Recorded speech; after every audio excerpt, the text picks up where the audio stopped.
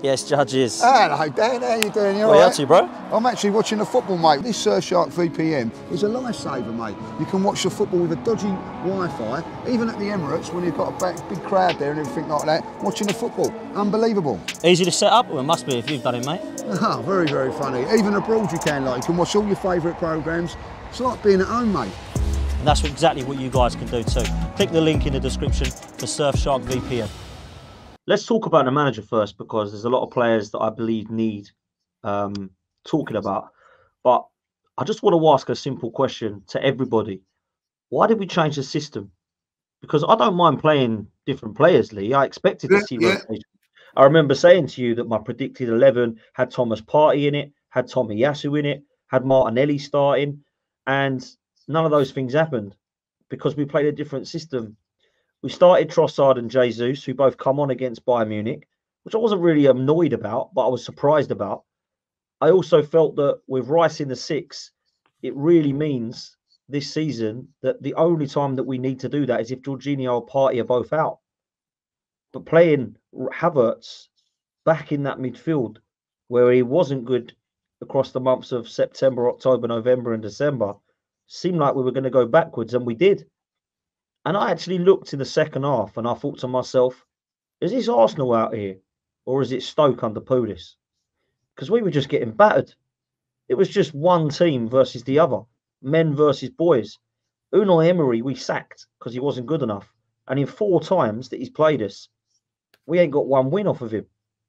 Arteta's not been able to get anything but schooled by our ex-manager. And it was poor at Villarreal, and now it's poor at Villa. I look at the system, I understand that he likes somebody to invert. But you can't tell me that when there is a situation where a corner is taken, you have your left back playing right centre back with your right back. And then the left back space is completely left. Declan Rice, maybe you should look around him. Maybe he's got to have spatial awareness. I agree with you. Didn't look right, didn't look fit, didn't look the same. But Zinchenko had one of the worst games I've seen in a while. And then I asked the question, when was the last time he played well? Has he had a good game this season? I can remember one, Burnley at home. That's it. Can't think of a good game he's had. Gabriel Jesus, 22 games, 4 goals. Is he Benteke now? Because that's the form that he has, or used to have, that we laughed at. So Jesus and Zinchenko, when I spoke to people I know that support Man City, said, we ain't really bothered about them going. They might do all right at you, but they've never really been first teamers. They were squad players for us. And I don't really feel that we can't upgrade upon them. And they've got Nathan Ake and Gvardiol and Haaland now. And we're left with the ones that they didn't want. And we're trying to play them in the first team. So it's no real wonder that they ain't now getting in our first team or wanted in our first team, because they weren't wanted in Man City's, the team that we're going up against. Mikel Arteta's system, unfortunately, that consists of those 2 players that he likes to, play and try and work with, I think cost us yesterday. And at the time, I saw a lot of individual errors as well, which we'll come on to. But I just asked the question, why did Mikel change it? Did we look at the Bayern Munich game and get that worried about it to think we're going to have to change this? Did he look at the game on Tuesday, Wednesday, midweek and think, I want to try something here because it might then work against Bayern Munich? If that's the case, Lee, that's poor from him, because he's basically putting his eggs in the basket of the Champions League ahead of the Premier League. It's a very, very, very different scenario playing Bayern Munich at the Allianz to Villa at home. And I'll make you right. Our home form this season has been poor. I've seen poor games at Fulham at home. We haven't beaten them home or away this season. I've seen poor games at Villa at home. We haven't beaten them home or away this season. I've seen us now go at home against teams that, let's be real, I've been excited about League going into it. Tottenham I was. Bayern Munich I was. Man United, we had to get a last-minute Declan Rice goal at the corner to beat them. And they've been shocking this season. So it ain't been great. It ain't been great.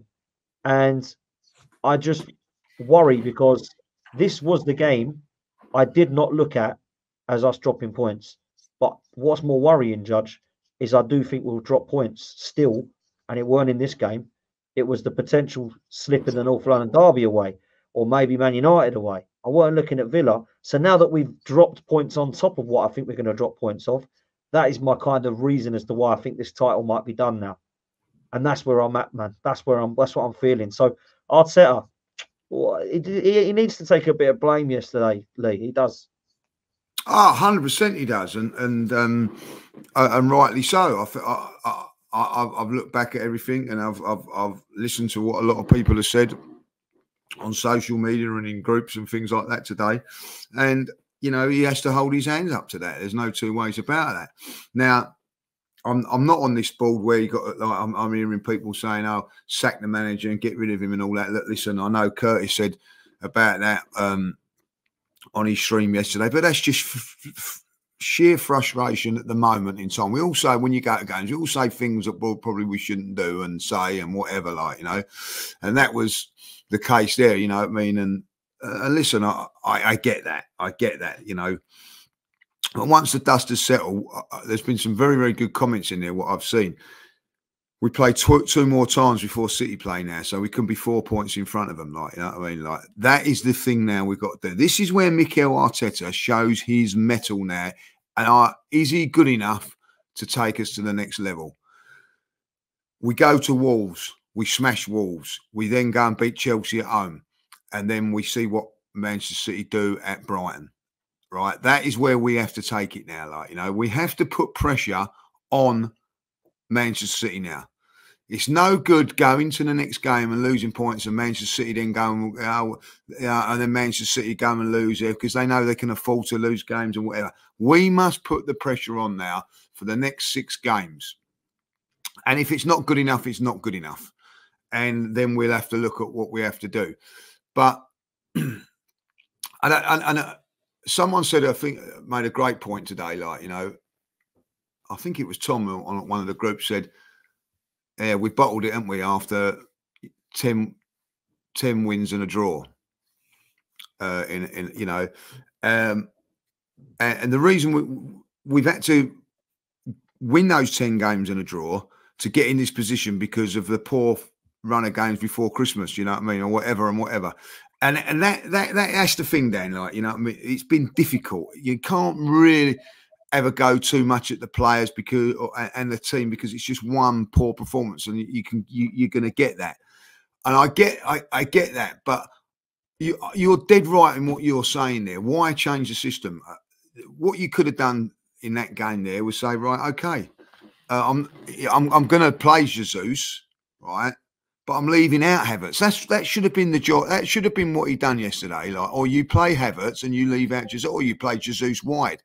Or you play, you know, once he made that decision that Jesus was going to play up front, he then has to say, right, in that midfield, Thomas Partey's coming in, or I'm going to bring in Smith Rowe again, or whatever. And he didn't.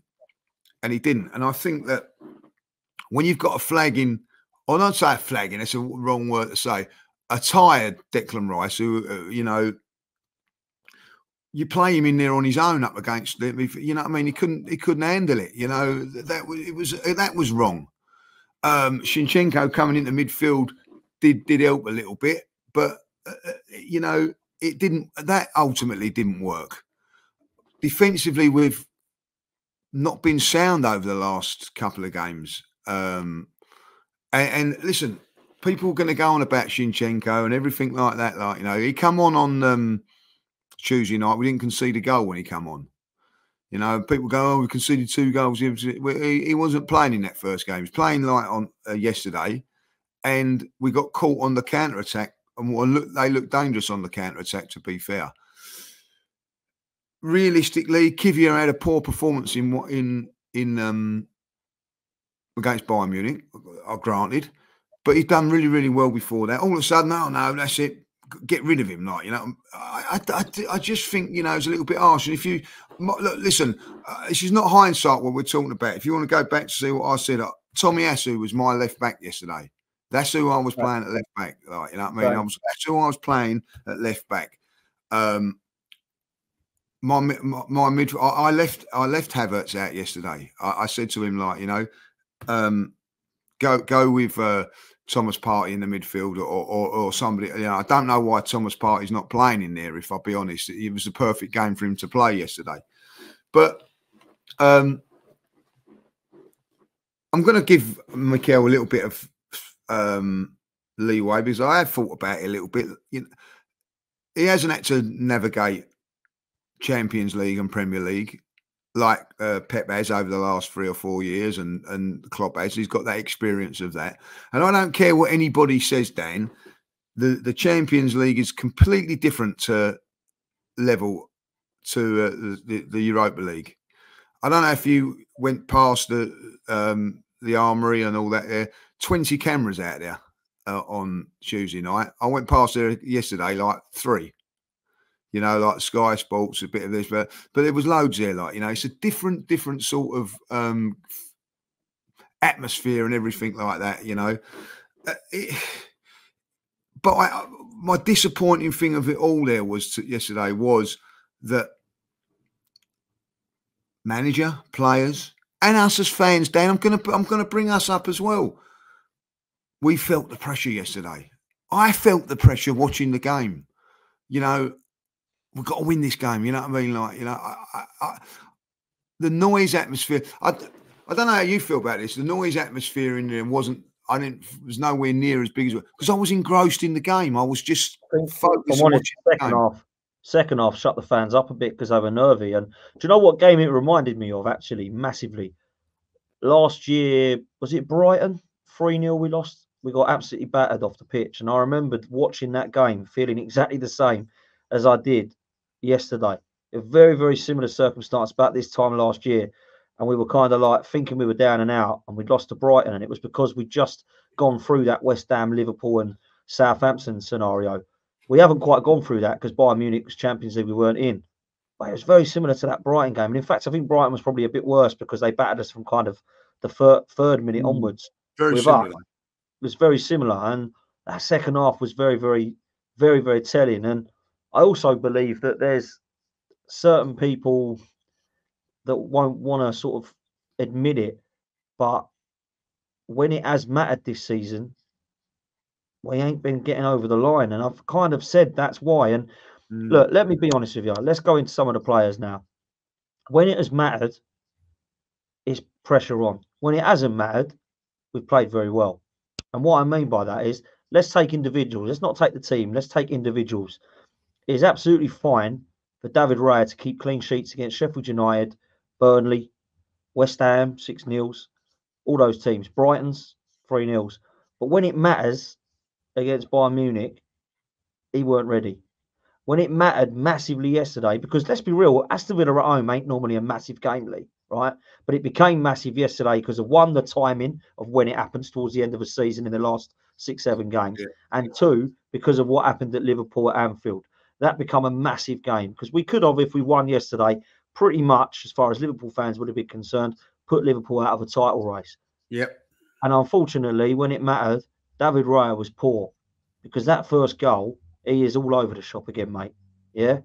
And I'm sick and tired of having to say to Raya, this is the guy we bought to upgrade massively on Aaron Ramsdale, and it ain't. Let's just have it right. It ain't. It might be a bit better, but it's not like this, is it? It's like that. Yeah? Between the two goalkeepers in terms of the quality.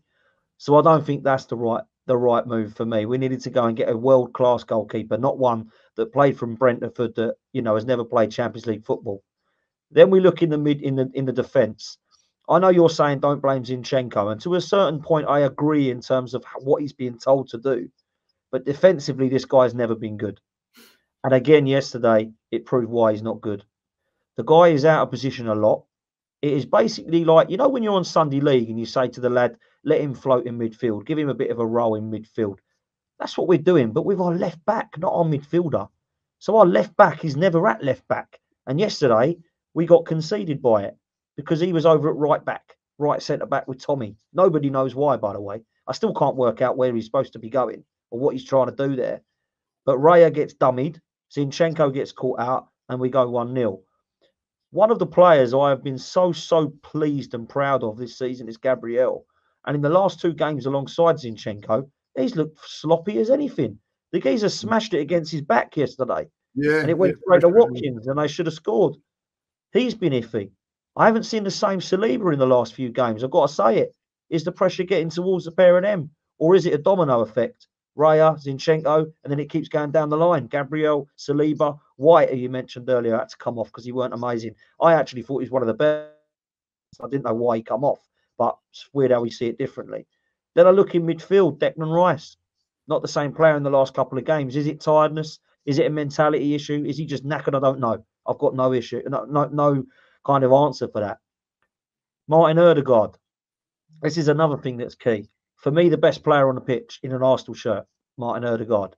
Likewise against Bayern Munich. Wanted it. Really wanted it.